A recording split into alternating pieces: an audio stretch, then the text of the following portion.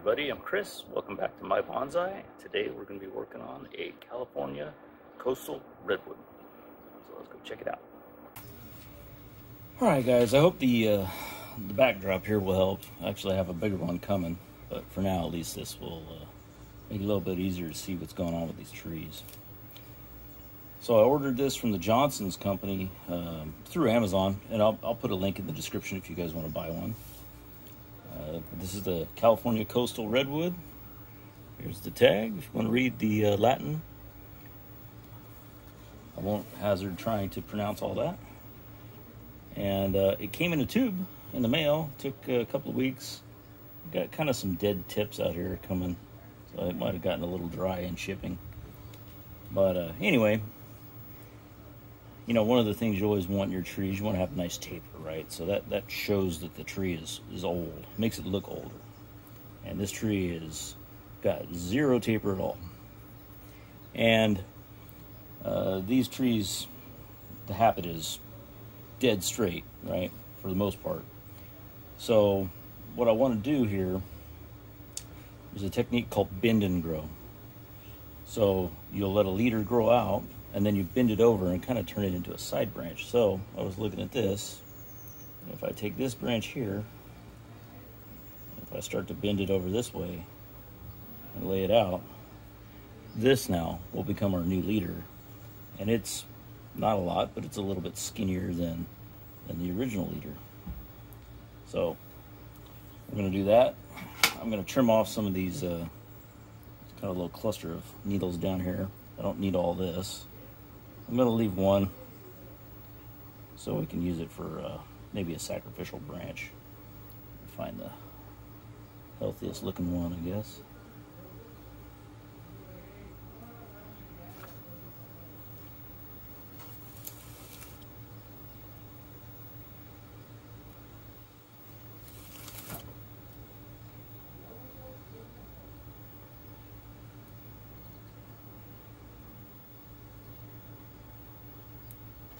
Alright,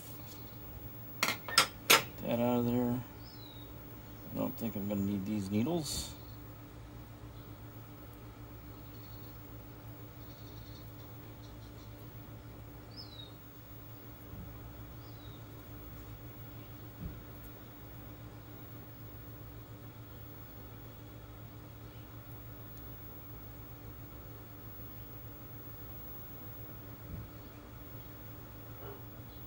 Pulling off these needles off the trunk will make it a little bit easier to wire. I don't want to smash those needles down.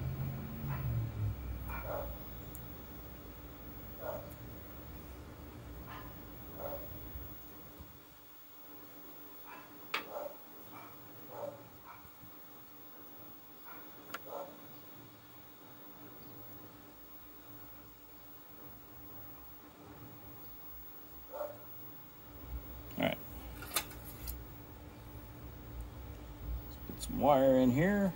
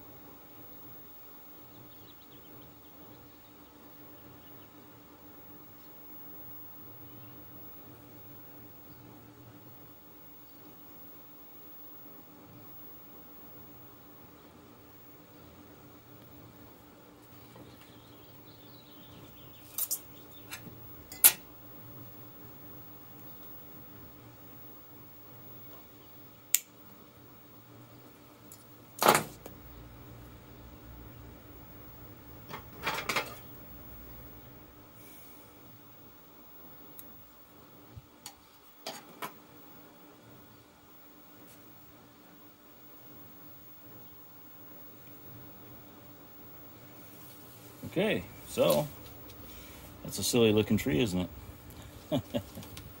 But we're gonna let this grow for now. And I've got another branch over here. I can cut it back to that and keep that branch live in this area. So we need to try to straighten the trunk up a little bit here.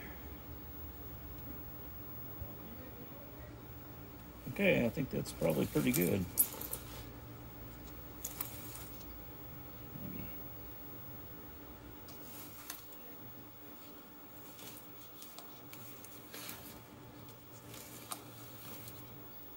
I'm about a little bit out of line there.